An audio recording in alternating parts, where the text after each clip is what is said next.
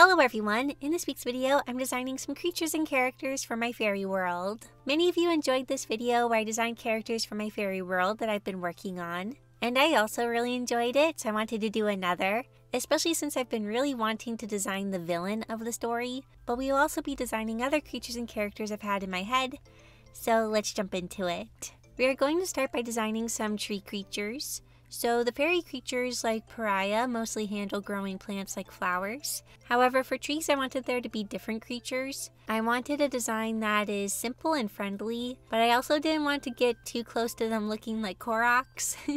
This first design is roughly inspired by Hetsu's round shape.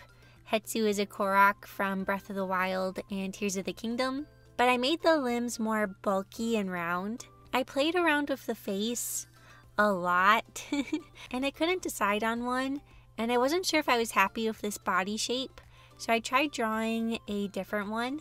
For this version, it's going to feel a bit older, like a wise old tree elder.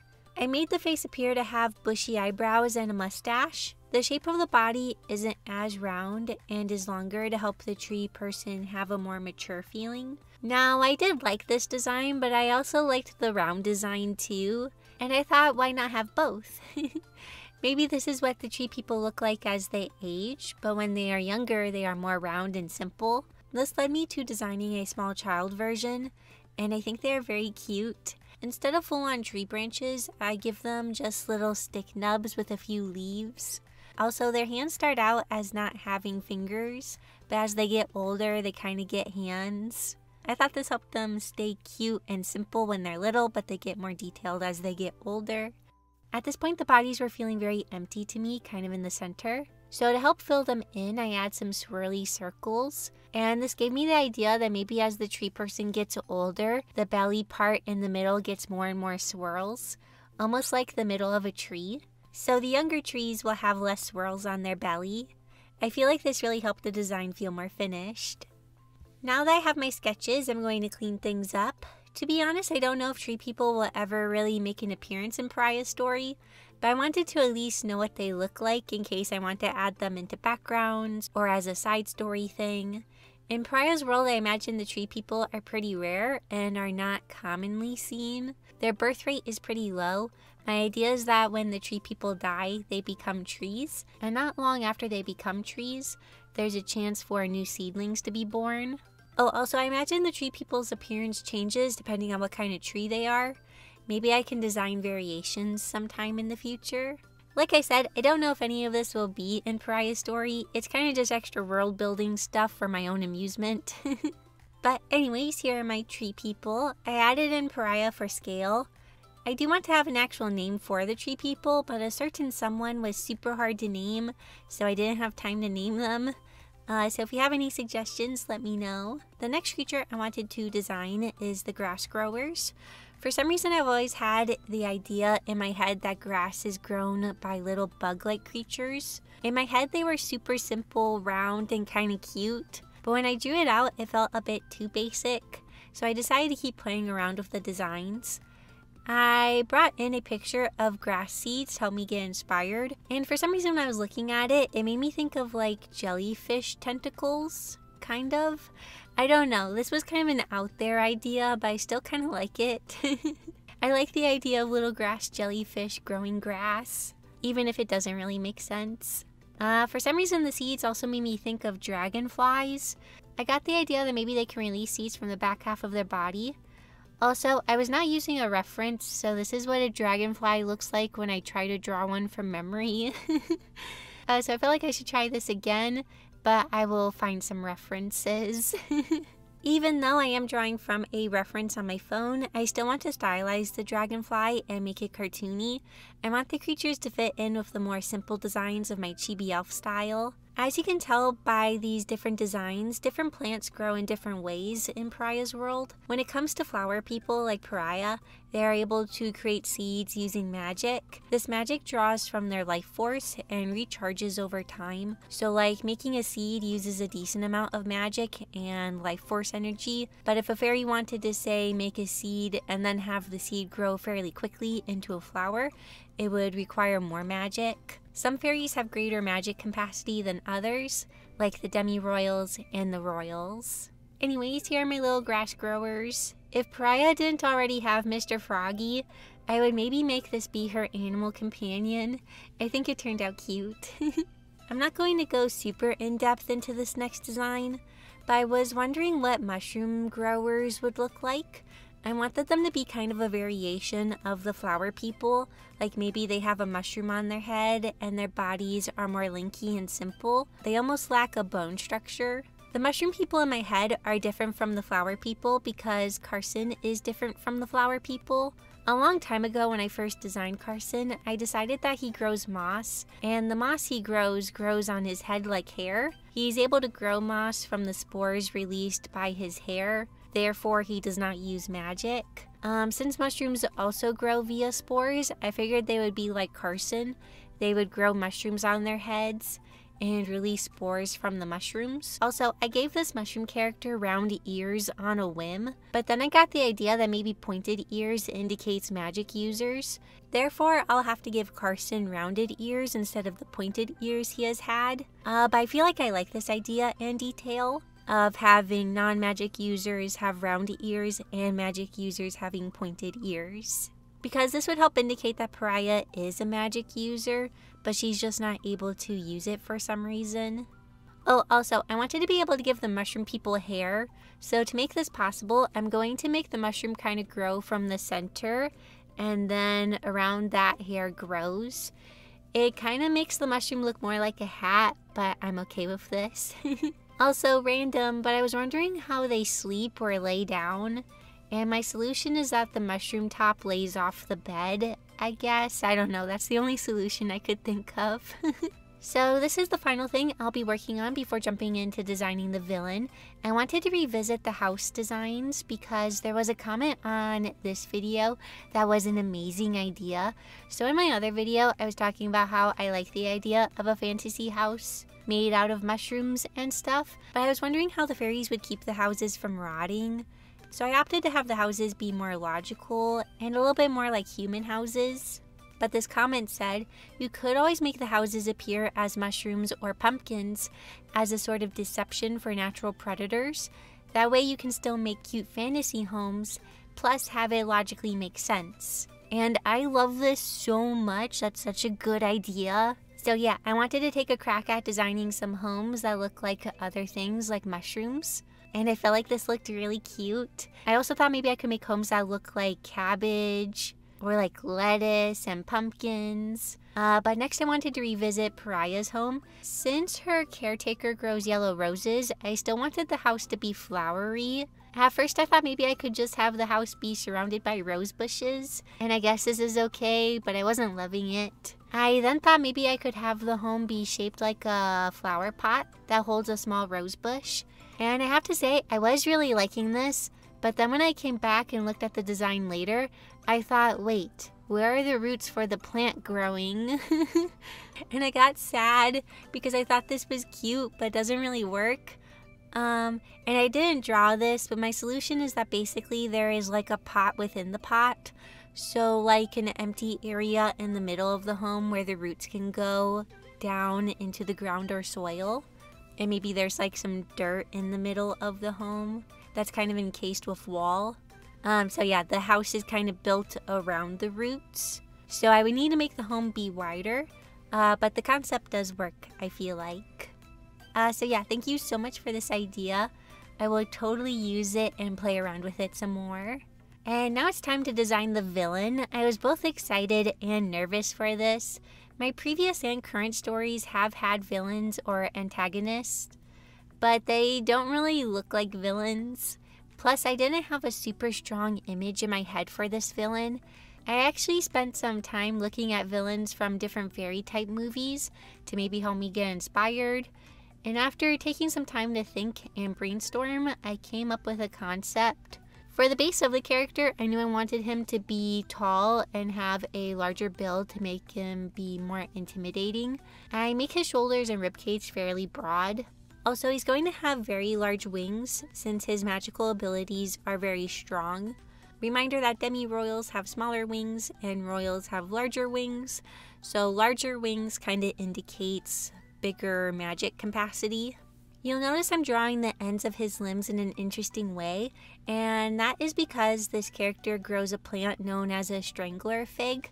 Now technically a strangler fig is in the tree family, however they grow so differently from a standard tree that I figured I could get away with making the villain not a tree person but a fairy person. But it's something I've been going back and forth on. I may just get rid of the tree people and have trees be grown by fairies as well, because I really need the villain to be a strangler fig and to be able to use magic.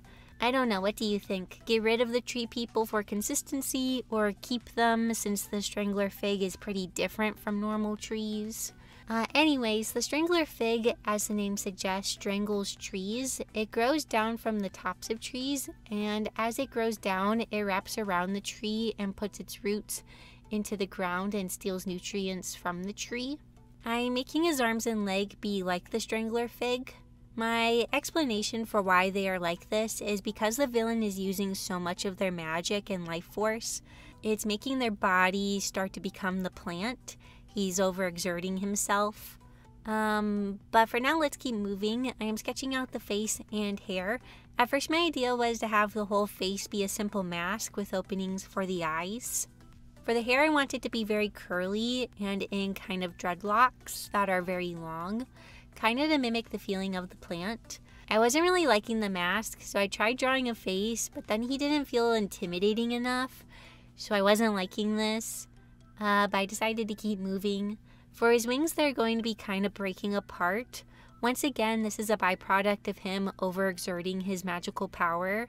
So back to the face, I tried playing around with the mask idea again, but I also thought since he is based off of a strangler fig that maybe I should have him have something wrapping around his neck. And I was quite liking this.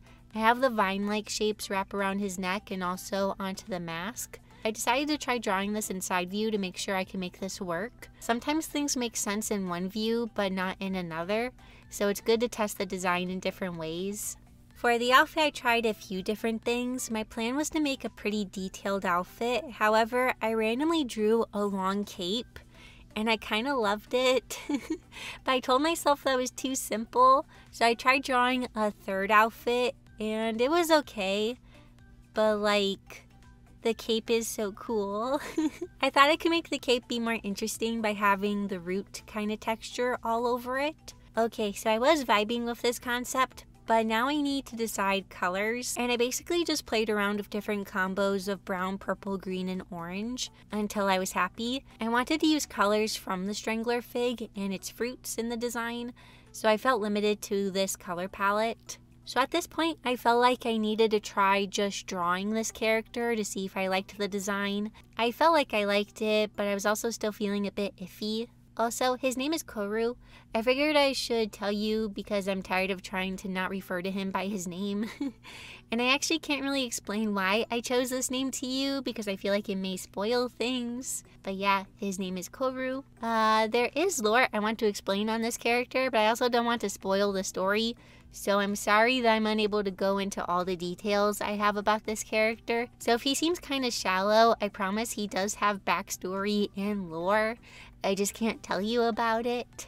Okay, so I was doing this sketch, and as I'm sketching, I randomly drew this circle because I felt like he needed something around the chest area, and this circle changed everything. It even added some lore to the world and character, and it was just what I was looking for. So we are going back to the drawing board. Now, the circle is going to be a stone that enhances Koru's power. I want the stone to be touching him, and it's going to be encased in a kind of strangler fig vest sort of thing. However, since I want the stone to be touching him, Koru is not going to be wearing a shirt, but the vest covers a lot of his torso, so it's not too revealing. I wanted to make sure the vest goes up around the neck like before.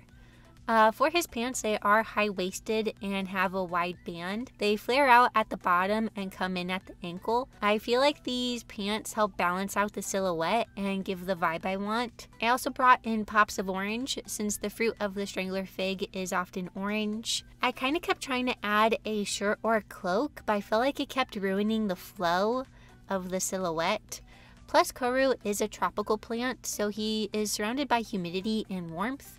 and I feel like this outfit helps communicate that. Oh, and before, his feet were kind of just tree root shapes, but I didn't really like this, so I found references for bones in the feet and kind of used them as a guide to draw something more convincing. And we are revisiting the face again. This time I decided to go with no mask. In my head, Koru is very prideful and wants to be known, so having him hide behind a mask just doesn't quite fit his character.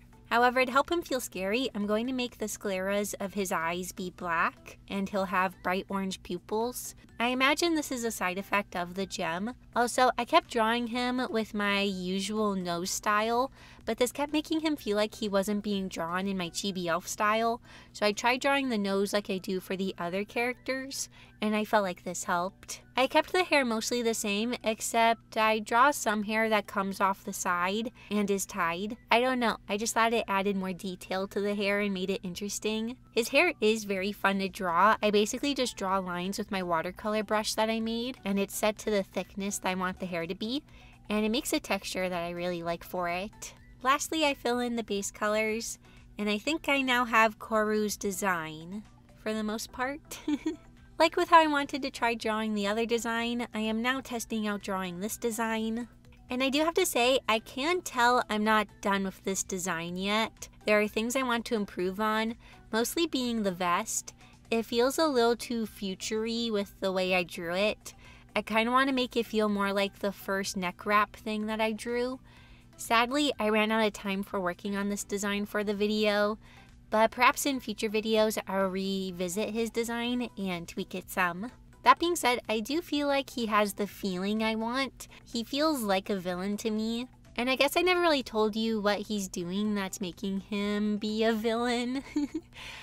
So basically, without getting too deep into lore, he is trying to make the fairy island only be habitable for tropical plants, and is also releasing a deadly miasma. He's able to do this because he's using his Strangler Fig abilities to take over the main plant that controls the climate of the island. I'm still working on designs and concepts for this plant, but it will be very large and kind of the center of the island. Almost like the pixie dust tree, the fairies rely on this plant for their way of life, and now it's being used against them. So yeah, Koru is trying to take over the island. And I have to say, I'm horrible at making characters that are supposed to be bad or like die, because I end up liking them and then I'm like, oh, I don't want them to be bad, or I don't want them to die. So after designing Koru, I kind of liked his character and I'm like, does he have to be a bad guy? And the answer is yes. He needs to stay being the bad guy. Now, I'm not ruling out the idea of like a redemption arc or something. All I'm saying is that I need him as the main bad guy, and I can't just replace him with another character because I like how he turned out. Because if I do that, then I may end up with a less interesting character. Villains can make or break a story, so I want to have a well planned out villain, and so far I'm liking this one, so I need to keep him as a villain. Anyways, we have now come to the end of the video, and here's a look at all the different things I got to design. I am happy with all the different creatures I got to figure out and draw. It's also great to have more of a mental picture for Koru. When I'm able to imagine the character, it really helps with writing instead of them being a super vague image in my brain. But like I said, I do want to revisit his design, so hopefully I'll get to do that in the near future. Before we end, I want to thank my super awesome YouTube members and Patreon patrons for their support. It means so much to me. And thank you for watching this video. I hope you enjoyed it, and I'll see you all next week in my next video. Bye!